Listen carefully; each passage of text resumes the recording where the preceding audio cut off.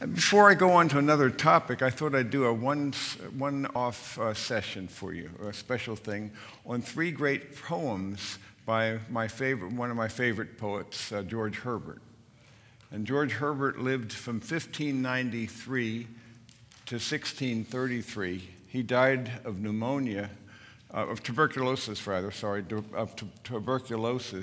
at the age of 39. So he didn't reach his 40th birthday. Remarkable individual indeed. He lived in Elizabethan England. Short life, as I say.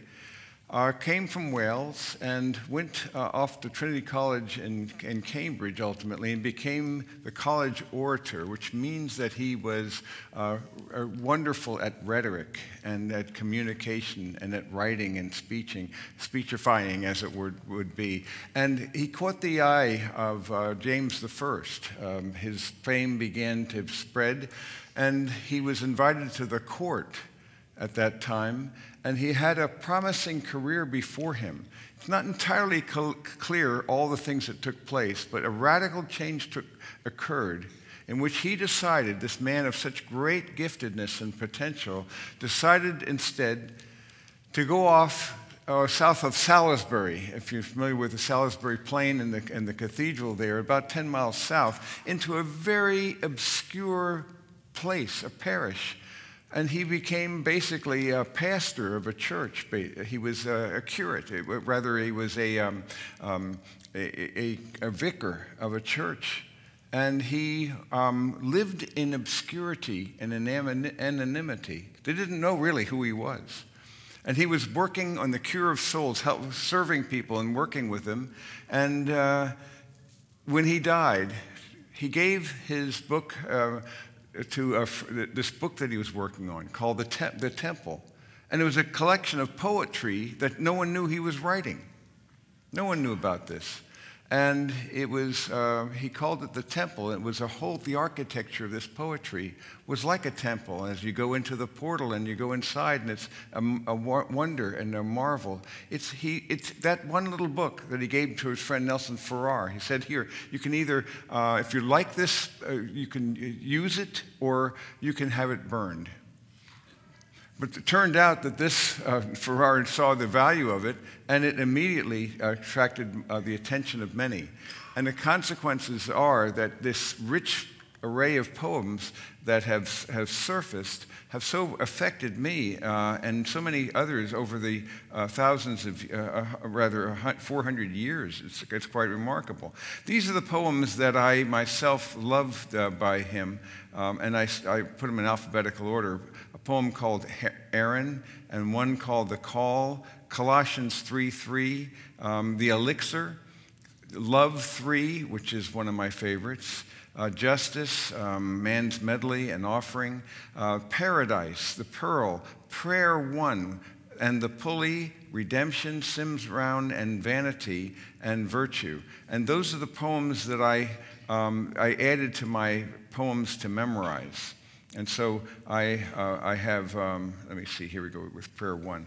So with this part of my collection of poems that I have learned, and then many of which I need to relearn. That's the problem. So I like them so much, I learned 15 of his poems. I'm going to share with you 3 of them.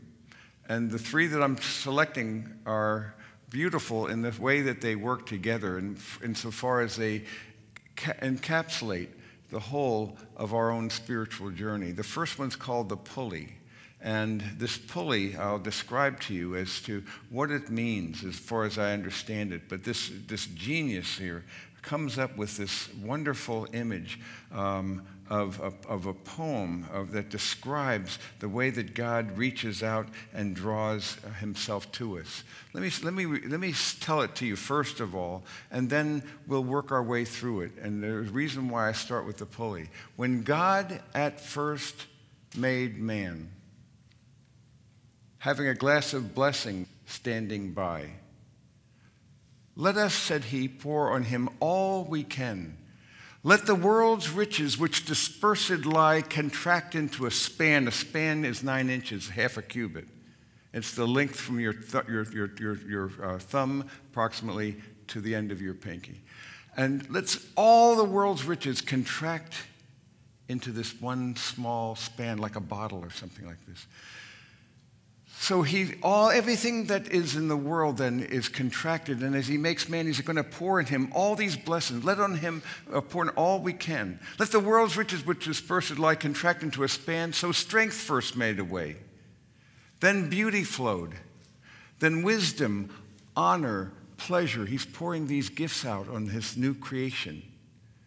When almost all was out, God made us stay, perceiving that alone of all his treasure, rest in the bottom lay.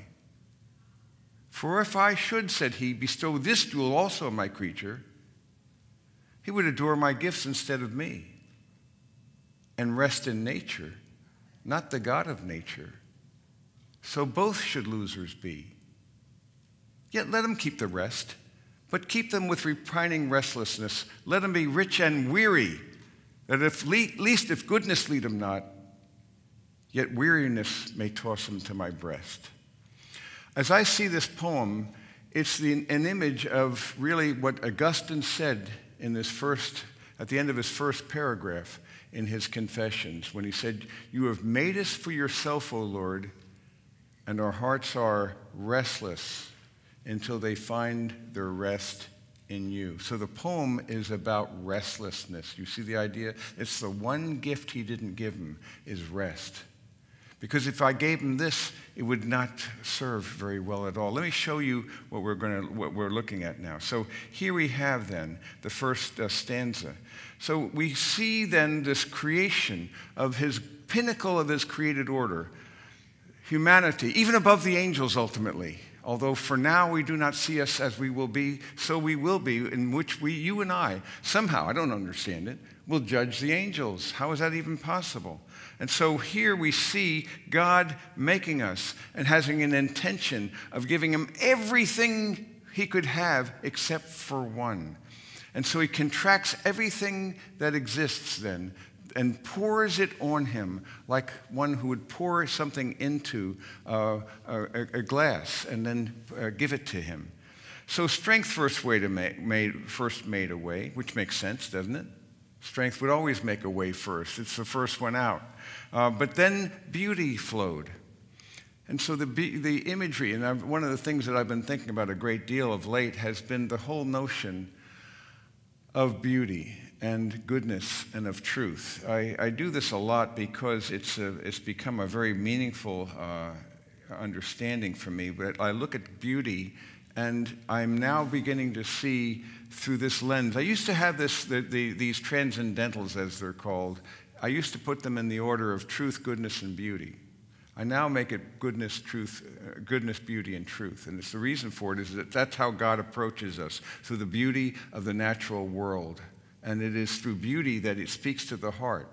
And that's why I love to consider beauty in music or in any work of art that draws the heart, you see, and causes us to long for something more that we can have. So we have this, because we are created in the image of God, we're aesthetic beings. Because we are in his image, we are moral beings, and we're also rational beings.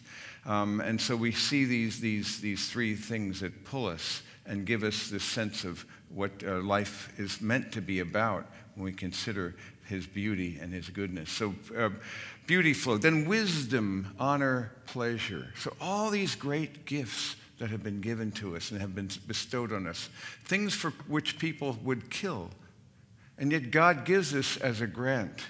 And he says, when almost all was out, God made us stay. He stopped. And he said, I'm going to stop. There's one thing left here, but I'm not going to pour it out on the man. He said, perceiving that alone of all his treasure, rest in the bottom lay. I'm not going to give the creature rest. There's a reason for that, because you see, he makes it very clear. If I should, said he, bestow this jewel also on my creature, he would adore my gifts instead of me. He would worship the creation rather than the creator. And rest in nature, not the God of nature, so both should losers be. It's not the way things were meant to be. It was meant such that we would see his beauty, his goodness, and his truth, and come to know him in this way. But if we were satisfied with all things, for example, if a person never stopped getting older after the age of 20, let's say, would be an interesting thing. We'd have a lot less concern about spiritual matters than we now do when age conspires with God to transfer our hope from the temporal to the eternal. So there's something not right there, not quite there, that needs to be satisfied. So he says, let him keep the rest. So he's using the word rest in an equivocal way, because let him keep the rest, but not the rest. You get the idea? He's not going to have rest, but he'll keep all the other goods that he's been granted. But keep them, I love this, with repining restlessness. Repining restlessness. If you stop and analyze your heart, you'll know that you long for something more than any earthbound good can ever sustain or supply. This just reminded me now, let's see if I can find it here, the weight of glory. In the weight of glory. It's Lewis's great sermon that he gave. And he said this desire that we would have. In the end, that face, which is the delight or terror of the universe, must be turned upon each of us with either one expression or the other, either conferring glory inexpressible or inflicting shame that can never be cured or disguised. He says, the satisfaction, he says, of being beyond hope, learns at last that she has pleased him whom she was created to please. And so he describes this longing that we have. He says, the sense that in this universe we are treated as strangers. This is the restlessness. To meet with some response, to bridge some chasm that yawns between us and reality, is part of our inconsolable secret. For glory meant good report with God, acceptance by God, response, acknowledgement, and welcome into the heart of all things. The door in which we have been knocking all our lives will open at last, which is a wonderful, rich image that he sustains with that. So he speaks about how we want something else, which can hardly be put into words, to be united with the beauty we see, to pass into it, to receive it into ourselves, to bathe in it, to become part of it. He says, we cannot mingle with the splendors we see. So some longing we have when we are touched by beauty. But all the leaves of the New Testament are rustling with the rumor that it will not always be so. Someday, God willing, we shall get in. And I love that image there. See, ultimately, we will have that rest because we will have our rest, but it'll be in His presence and in His pleasure. And so he says this because he says effectively, God stoops to conquer. He says, keep them with repining restlessness, that let them be rich, I love this, and weary. And how many people are rich and weary in this world, where they discover that it is not wealth that sustains their heart's aspiration? That at least if goodness lead them not, yet weariness may toss them to my breast. So God stoops to conquer. He knows we're not going to come to Him for good reasons. He knows this. He knows we're going to come to Him almost as a utility in our desperate condition. He knows, so let it be, if that's what it takes. But my desire is they come ultimately in knowing me, to love me for myself and not for my gifts, and to find their true rest in the one who is the wellspring of all that is of true and good and beautiful. So it's a beautiful poem to me that I love to share with you because it speaks to me about the whole longing that we should have and this desire for seeing beauty in the world and longing somehow to enter into that. So this is a poem, and he never uses the word pulley in the poem. But the pulley is restlessness. It is something he uses and leverages it for his gain, you see, and draws us inexorably to himself. And yet the heart can respond and say no and decline the offer. It is possible to be a successful rebel, even to the end.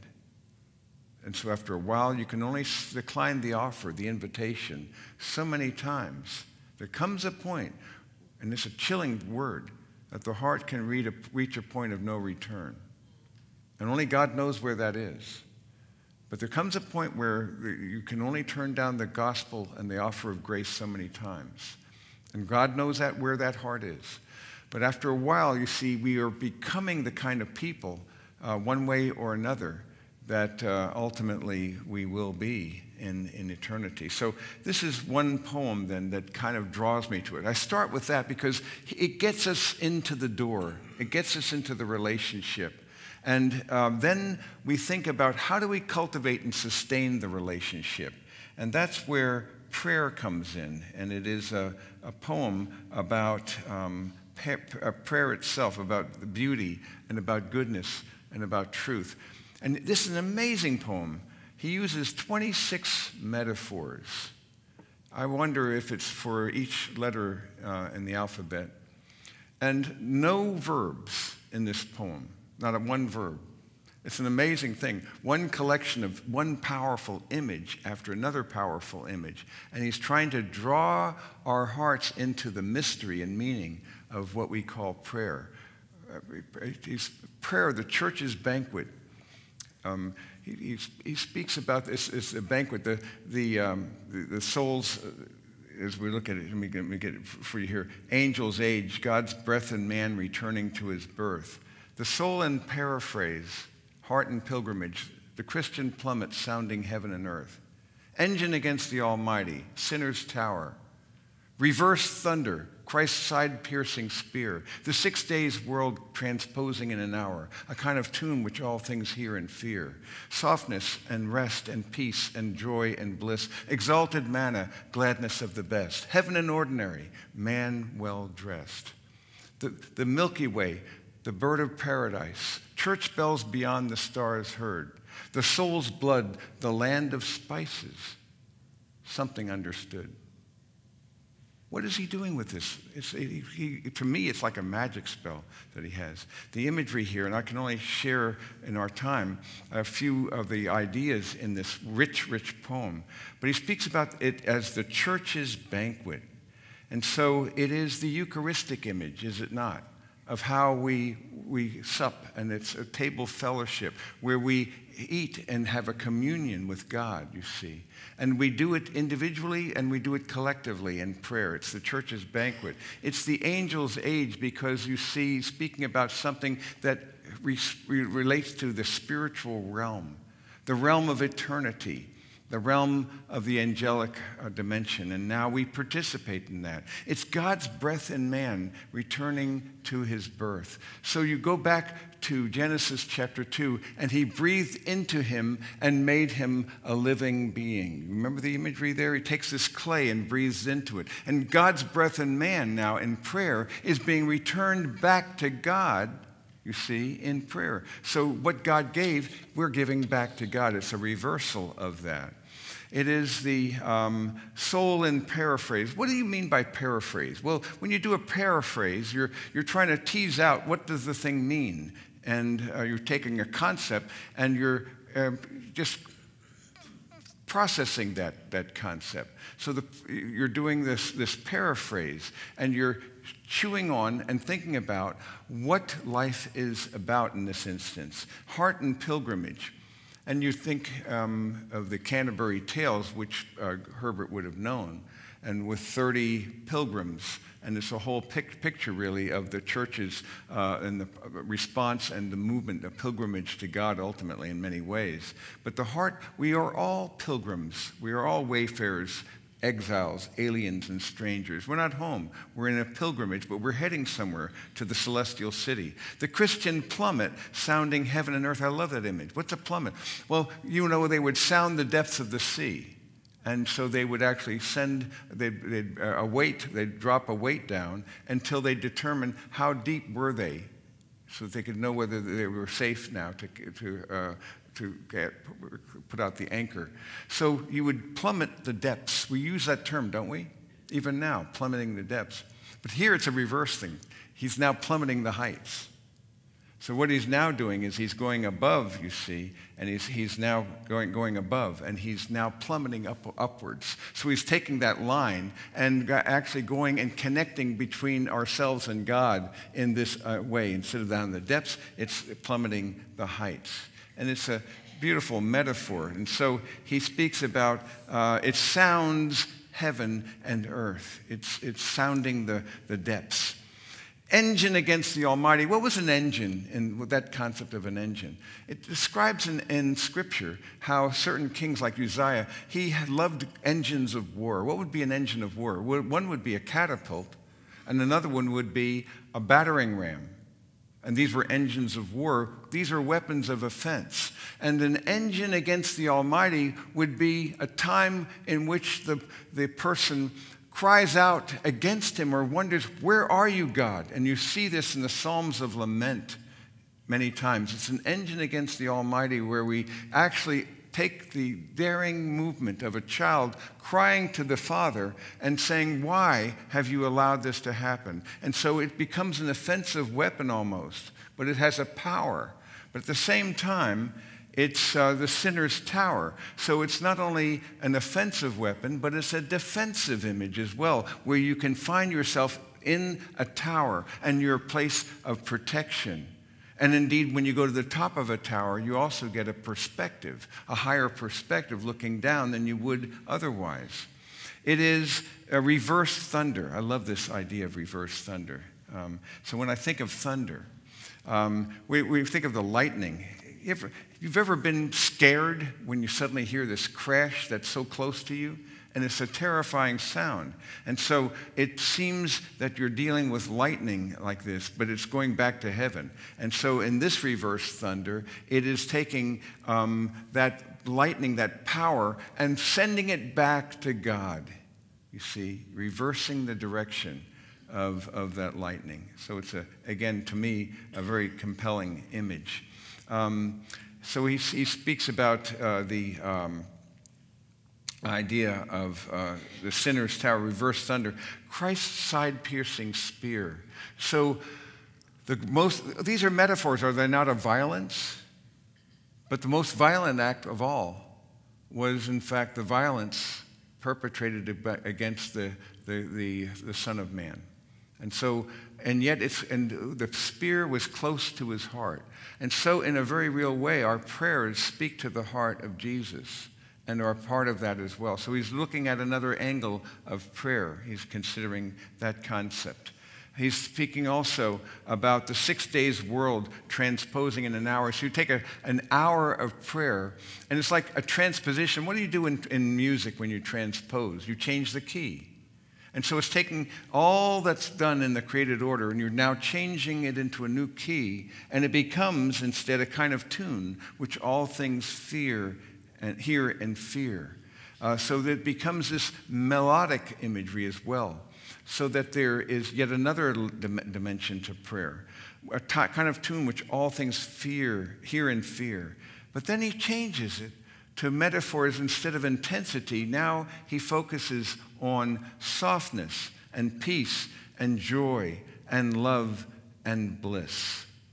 So there is this other dimension as well, where there's a sense of intimacy, a sense of comfort that it provides, a softness, a peace. It's the fruit of the Spirit as well. So as we abide in the Spirit, we manifest that fruit. Softness and peace and joy and love and bliss. Exalted manna, gladness of the best. So to take the manna that was sent down to us, we now are food, then now we give it back to him. So once again, you're giving it back to him in the prayer. And so it is a reversal of this order. Gladness of the best, because every good gift and perfect thing comes from above, from the Father of lights, in whom there is no shadow or shifting. So he gives us the best. Heaven and ordinary, man well dressed. So heaven and ordinary. Suddenly prayer takes the ordinary and makes it extraordinary. You see, you take and leverage the visible and the physical and the tangible, and through prayer, through communion with God, through responding to him, you can elevate your prayers then, and it becomes something that is heaven in ordinary. Man well dressed. Who told you were naked? Interesting image, isn't it? And the whole idea of now being clothed with righteousness, and the righteous deeds are the linen, the white linen is the righteous deeds of the saints. So now we are clothed. We are well dressed that we did not have. Put off the old man and put on the new, the idea of image of dressing, you see. The Milky Way. And so this is why I had that up here before, because I'm so astonished by the beauty of the Milky Way, although I rarely get to see it in its real clarity because I'm generally in places where it's not very obvious. But in Herbert's time, and especially where he was living, he would have seen on a clear night the Milky Way, not quite as bright as this because this is amplified a little bit with extra light, but nevertheless, you'd see this beauty and you would wonder, because the best thing you can do to get a sense of perspective is to lay on your back and look at the stars until you realize that you're not looking up, you're looking down, there's no up or down. And a little measure of humility that might be bringing about when you recognize that. So the Milky Way, the bird of paradise, and in the mythology, the bird of paradise had no feet because it would always be soaring in the air, is the idea here. So the bird of paradise. Church bells beyond the stars heard, another beautiful image. In here, in this earth, we hear church bells, and it summons us, does it not, to prayer. In this church bells are beyond the stars, and they're summoning God to listen to our plea. Do you see the concept? So it's reversing that around as well. The soul's blood, because the life is in the blood, and so the soul's blood, its very vitality is in it. The land of spices, my word, I love to go to these souks where you see these great spices and the colors and so forth. Part of the genius is to figure out how to best use these things, you see. I mean, I don't even know what I would do with some of these things, but they amaze me. And because there's something, a whole realm, and you see, remember the Queen of Sheba bringing him spices and things. So it's a very exotic image. The land of spices is a land that takes us away in our mind's eye to some place that you have not been, and it draws us and drives us to something extraordinary. Something understood, the last two words are powerful because it's a connection. He understands us. There is a connectedness between us and God. And so when I think about prayer then, these are ways in which I can exalt and extol the glory of God through this manner. You know what I've been doing of late? It's very interesting. I've been taking this and using this very prayer, this very poem, and I've been kind of chewing on it throughout the day. So wherever I go, I can actually come and work my way through this poem. And it really has become a very powerful array of images that helps me amplify my sense of God's presence and power and peace. And so something understood, a connection is made, the power of prayer. And so there's so many things that one could do with that. The last poem I wanted to give you is a poem called The Elixir. And let me find that for you here. Because The Elixir is a poem about the practice of our lives. And so what does that look like in terms of the practice, the power, the peace, the purposes of God? And so first, we start with the pulley where we're drawn to God, and ultimately our task is to realize that He is the wellspring of all our ambition and our desires, to commune with Him, to get to know Him personally. And then in practice, put it in practice. So it is, in fact, loving well, it is learning well, it is living well. Here's where we're at the part of living well in the elixir. Teach me, my God and King, in all things Thee to see. I love that. And what I do in anything, to do it as for Thee. Not rudely as a beast to run into an action, but still to make Thee prepossessed and give it His perfection. A man who looks on glass, on it may stay his eye, or if he pleaseth, through it pass and then the heavens espy. All may of Thee partake. Nothing can be so mean that with this tincture, for Thy sake, will not grow bright and clean. A servant with this clause makes drudgery divine. Who sweeps a room as for Thy laws makes that and the action fine. This is the famous stone that turneth all to gold, for that which God doth touch and own cannot for less be told. Let's look at that and see how it would tease out in our lives. And so I take this first stanza, and this is an incredible and marvelous image that ties everything together.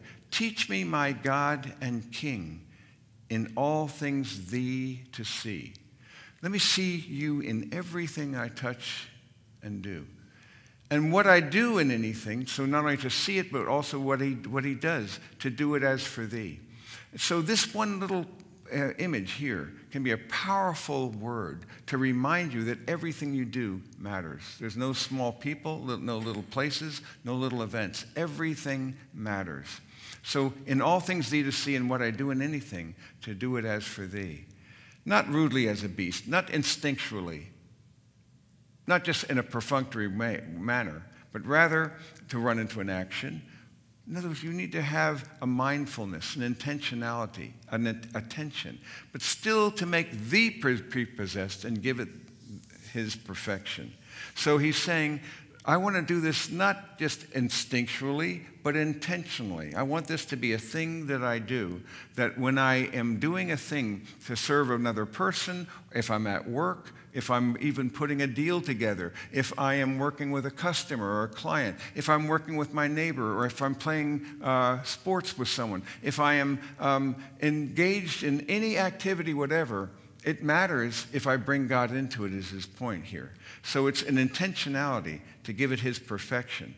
A man that looks on glass on it may stay his eye. What's he talking about? Well, you could imagine that you have a window and you have a choice that you can make. You can either look at the window or you can look through the window. You can look at the window and see cobwebs or whatever, or anything that's not perfect. And a man that looks on glass, on it may stay his eye. Or he has an option.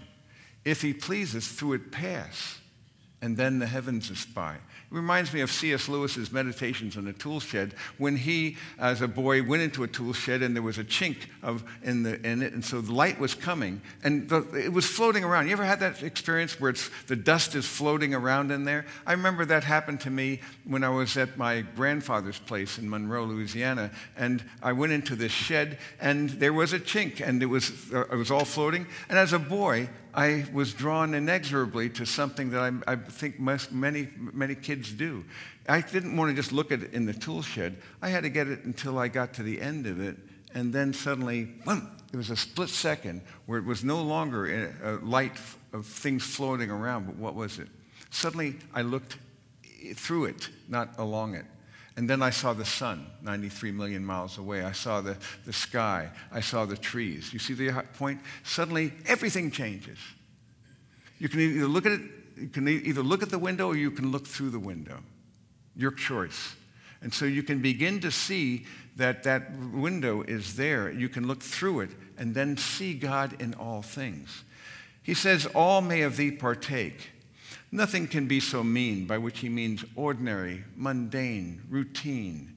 Nothing can be so mean that with this tincture, and a tincture where they would take material and then they would put it in alcohol and reduce it down and make it something that would be used. I remember a tincture of methylate. I remember some of these things having those things.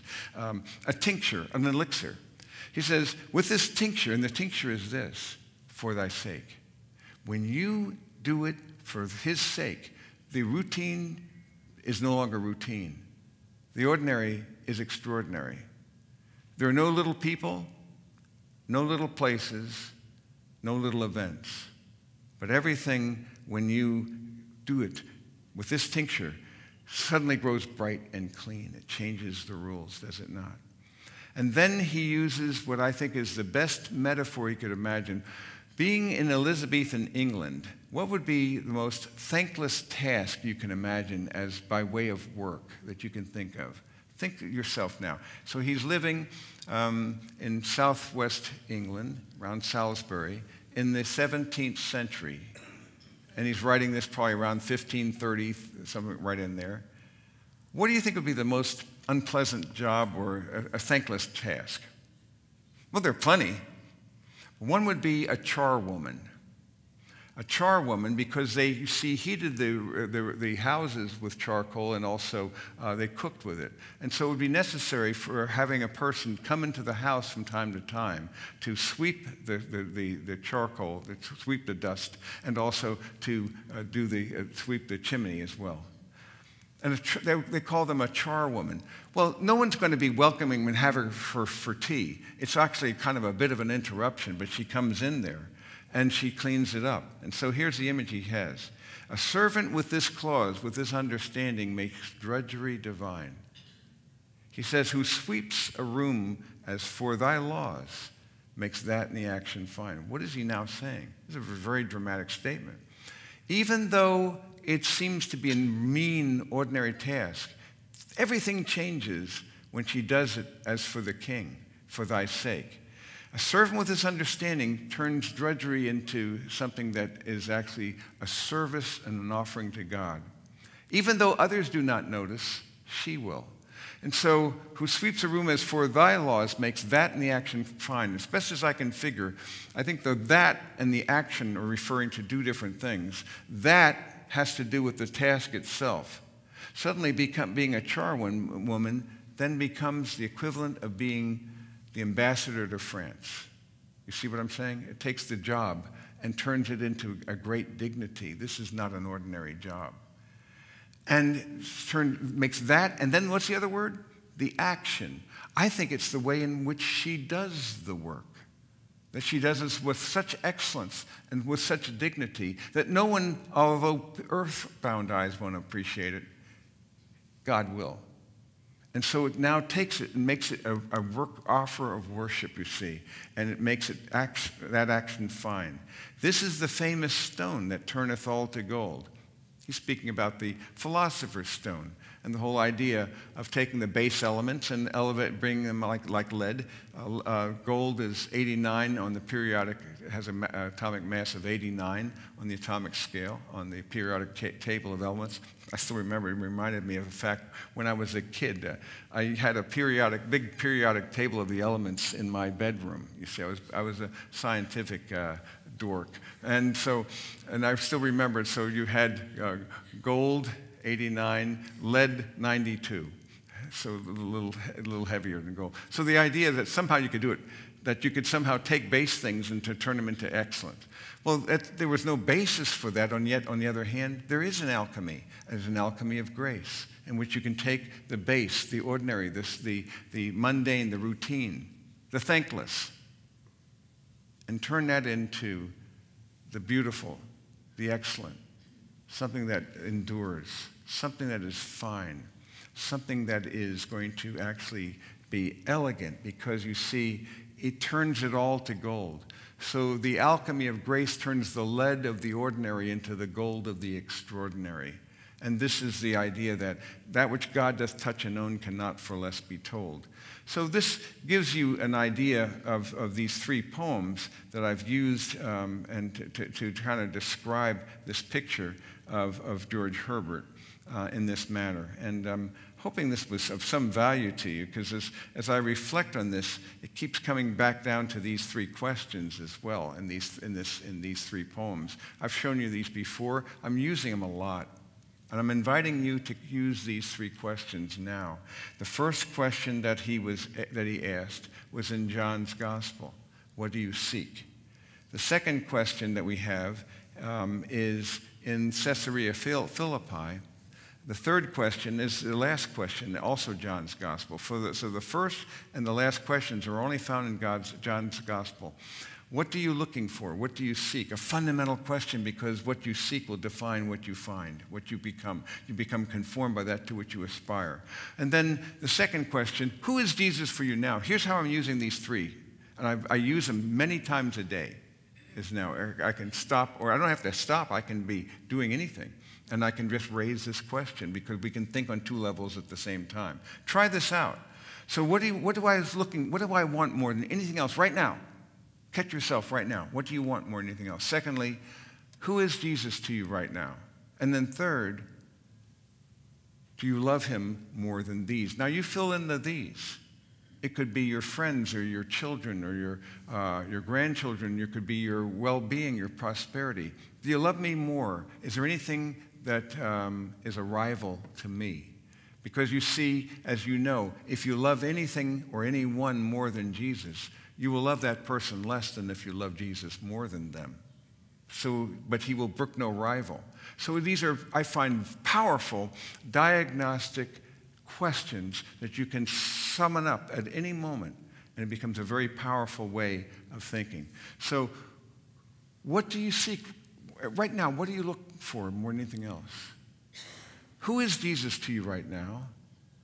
And do you love him more than any other good, earthbound good? And if you cannot say you do you want to love him more, you see? So it's a diagnostic tool that I use. I use that, and then the other thing I use a lot during the day is these three words. And so, again, these three poems, I find they all relate to these motifs of coming to know God, communing with him, and then living in such a way that it's an expression of the relationship. So in any action, I can always stop and say, I want to trust the Father, I want to abide in the Son, I want to walk by the Spirit. And I find that this becomes a very powerful thing. I can do it while I'm in any activity at all. So I would invite you to try this out and to read these three poems as well. What questions do you have? Yes? In that first question, what do you seek? Would it be better to say, who do you seek? Well, it depends. You see, because that's an interesting thing. What are you looking for? What do you seek? Because it could be that, but you may be seeking something else. That's what I mean by this is when I think about the whole idea of pleasure and power and so forth, and I think about the various needs that we have for security and for significance and for satisfaction. It's often the danger that you have these needs that you have, security. Let's see if I can find out like this. So I say that when I look at these, who am I looking for these things? If I'm looking to people, we often do, don't we? And we often look to possessions for significance and position and performance for satisfaction. So in saying this, then, I would rather say I want to find it in him. So my security is in the fact that the Father has adopted me into his household. My significance is in the Son, where I am part of something, the body of Christ that will last forever. And my satisfaction is in the Holy Spirit. So he can give me those gifts in that respect. So as I see it then, that's how I use these questions. What do you want more than anything else? And do you seek him? So it could be who do you, in fact, at the end of the day, it is who do you seek, because it's all about him, isn't it? When you stop and think about it, what you should seek is him. Who is he to you? And what do you love more than anything else? Because there'll always be a challenge of the visible occluding the invisible. So I hope this was of some help. Yes, Jeff? Ken, I have no doubt your analysis of those poems is spot on. I was curious if in his original work, did Herbert give any of that himself, or was it just the poem? It's a poem. So I'm unpacking it and doing my best to do that, but at the same time, I can't grasp the full depth of that poem. I mean, when I look at some of his architecture and realize that, like, for example, here's an example of a poem that he wrote, and it's so, I won't go into it, but I love to pull this off because it's got a hidden message in it, and the whole message says that we can see things in two different levels, and here's the hidden message. I always love doing this. So the very structure, because I didn't even talk about the structure of it, and that it was a modified sonnet, and all the rhyming structures that he uses. Elegant. My life is hid in him that is my treasure. That's pretty impressive. See, and the whole poem is you don't see it, yet it's there. And so the guy was brilliant. And I look forward to having conversations with him in the ages to come. Let us close with a prayer, since I fear that we are out of time. But Father, we thank you for this time we can share with you, and I ask you that you would cause us to ask these questions again. What do we seek more than anything else? What do we long for? And my desire would that it be you, O Lord, and that my desire as well is to have a bigger vision of Jesus. Who do you say that I am? And the bigger that vision, then the choice to love him more than any of these other goods, and to realize that he is not the enemy, but the animator of those relationships. We pray in his name. Amen.